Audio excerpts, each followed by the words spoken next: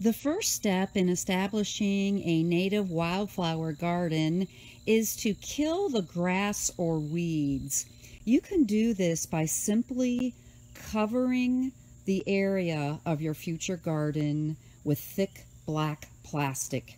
If you do this during the summer, it will take 2 to 3 months to kill the grass and weeds.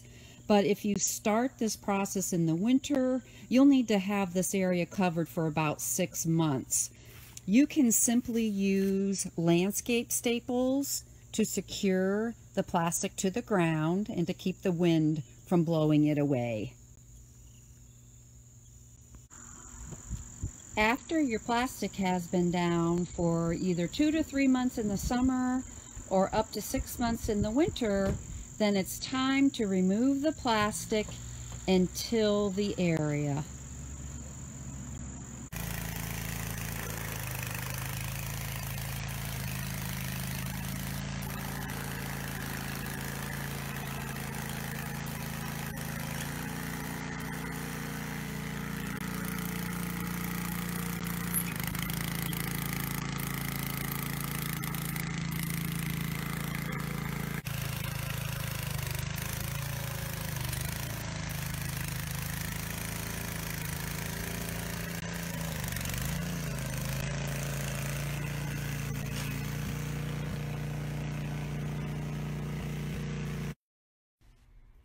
Next, you'll want to take a rake and remove any large rocks or pieces of root from the tilled area. The next step in establishing your native wildflower garden is to plant the plants. I like to use plugs because plugs, once you get them into the ground, they will grow much quicker than seed. If you have a fairly small area, using plugs is the way to go. You'll have quicker results than seed. However, if you have a large area that you're trying to establish with native wildflowers, then you'll want to use seed because it would be too expensive to try to put plugs in a very large area. I do want to show you some mature plants that started out as plugs about 3 years ago in this garden here at the Burr Oak Nature Center. Right back here, you can see these beautiful dark purple flowers, our New England aster. They're a fall bloomer, so they're blooming right now. These seed heads are from Monarda or wild bergamot. And I've also got some butterfly milkweed here that has gone to seed. When this was blooming, it was a bright orange colored flower. There are also a few others down here. Some common milkweed, and of course the common milkweed and the butterfly milkweed are both great monarch butterfly plants. And we have some liatris, which is blazing star that's in seed, as well as some purple coneflower. I do want to mention that you should leave your wild native plants up with their seed heads all winter long. They are great sources of food for birds, and there are some species of butterflies and moths that overwinter within a garden like this, so it's important to leave those be for the winter time. Native plants, of course, are so important.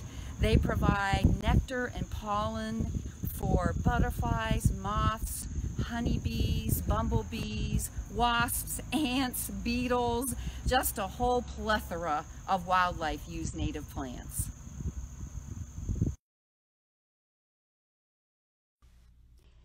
It's helpful to space out your plants where you think you'd like to plant them before you put them into the ground.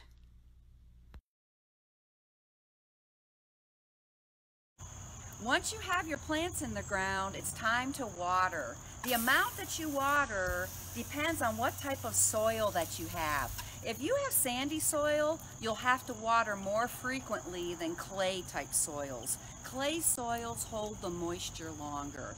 Also, the season will also dictate how much you have to water. We're watering these plants in the fall, and you don't have to water as frequently in the fall because you don't have the high temperatures of summer. In the summertime, you'll definitely want to water more frequently, and you should water between the hours of 6 a.m. and 10 a.m. to help eliminate evaporation that can happen during the heat of the day. Basically, what you should do is check the soil. If the soil is dry, then it's time to water. All right, you've got your plants in the ground and you've watered them, so now it's time to add some mulch. Mulch helps these plants retain the moisture around their roots. So you're going to put your mulch on, and it's important that you leave about 2 inches around the plant so that water can still make its way down to the roots of this newly transplanted plant. So you'll leave about a 2-inch diameter,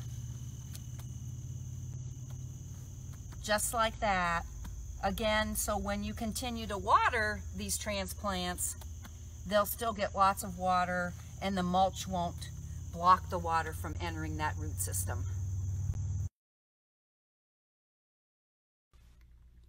The last step is to put up a fence to keep the deer from eating your brand new plants. Here is the deer fence completed.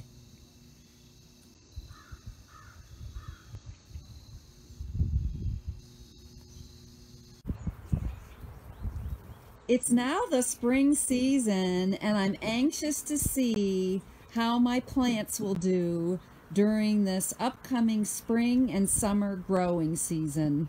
I hope these steps help you establish a native wildflower garden at home, and then you can attract pollinators and other wildlife like birds. Thanks for joining us today.